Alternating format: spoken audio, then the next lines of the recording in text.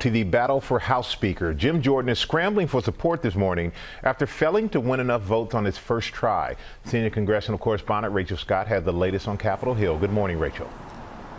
Michael, good morning. Congressman Jim Jordan is now pleading with Republicans to stop attacking each other and come together. But with just hours to go until that next vote, some holdouts are only digging in.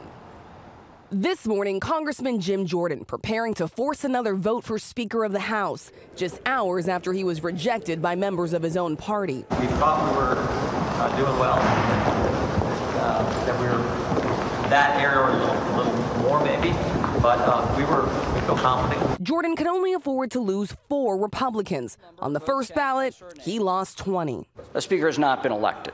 The Ohio congressman huddled with members on the House floor, his supporters tallying votes by hand. With Democrats remaining united, Jeffries. The opposition from Republicans was far worse than Jordan was hoping for. The conservative firebrand and founder of the far-right House Freedom Caucus has spent hours meeting with members. We need to get a speaker as soon as possible. He's known as a staunch defender of Donald Trump, pushing false claims about the 2020 election, even appearing at a rally to protest the results. When I asked if he would acknowledge Trump lost, no response. Do you acknowledge that?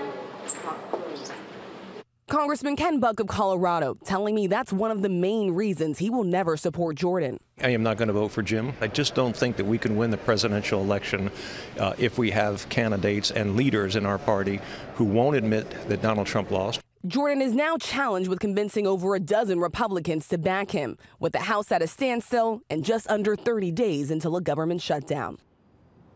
Sources tell us that a few of those holdouts have been reluctant to even meet with Jordan again or return his phone calls. Not a good sign for him heading into this next vote, guys.